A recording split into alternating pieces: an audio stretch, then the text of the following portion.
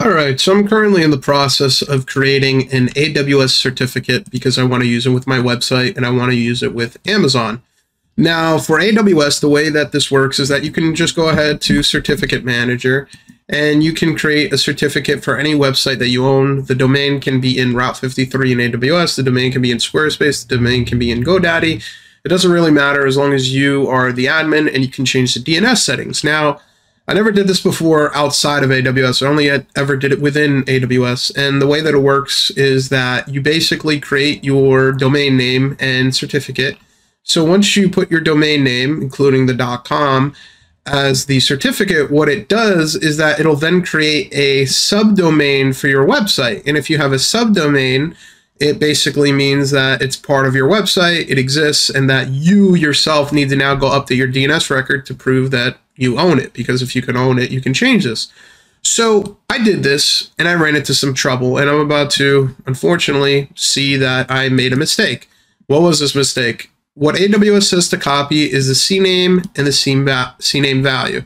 So for the value, I simply copied it and I pasted it as is there. And for the CNAME value, I also copied it and I also pasted it. But it looks like I was wrong to do this. And the reason why I was wrong to do this is because I copied the whole CNAME value that they provide, which is blah, blah, blah, domain.com. I think what I needed to copy, believe it or not, is the blah, blah, blah and not the rest. So let's go ahead and do that. It'd be great if AWS documentation said that and I didn't have to use 99% of my brain capability to realize that.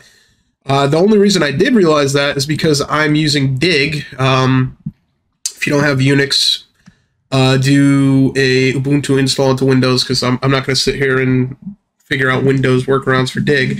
But basically, I was trying to see, why is it that I can dig my domain, I can dig a subdomain, but I'm not able to dig the other subdomain until I basically thought, hey, maybe the reason why I'm not able to dig that is because I have this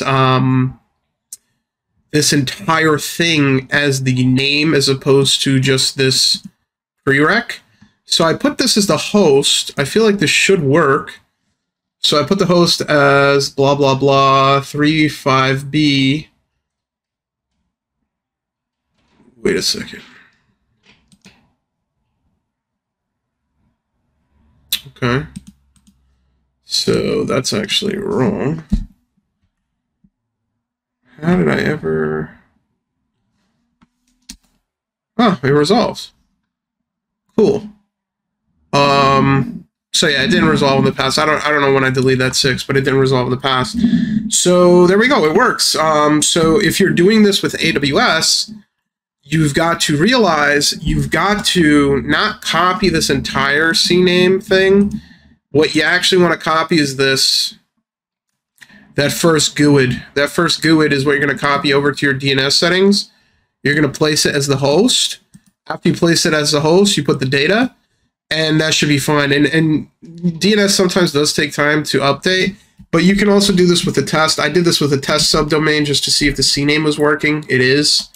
So as you can see here, I did CNAME test. It works fine. Same thing with the other. Let's check out AWS. It may or may not have validated. It will validate eventually because, as you can see, I can dig it. Let's see. AWS did not validate yet. It should validate, though. It should validate because we are able to dig CNAME and then put the host, which is that.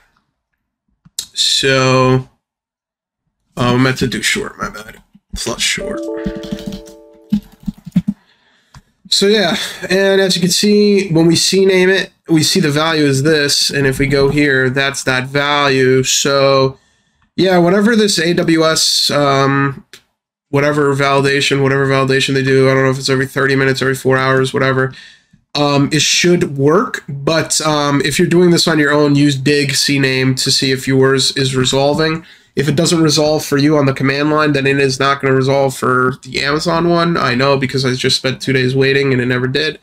So hopefully this was helpful, and I'll check this out in a couple hours, and when it resolves in AWS, I can add it to this. All right, so I checked up on this an hour later, and the certificate is issued. It's there. We got it.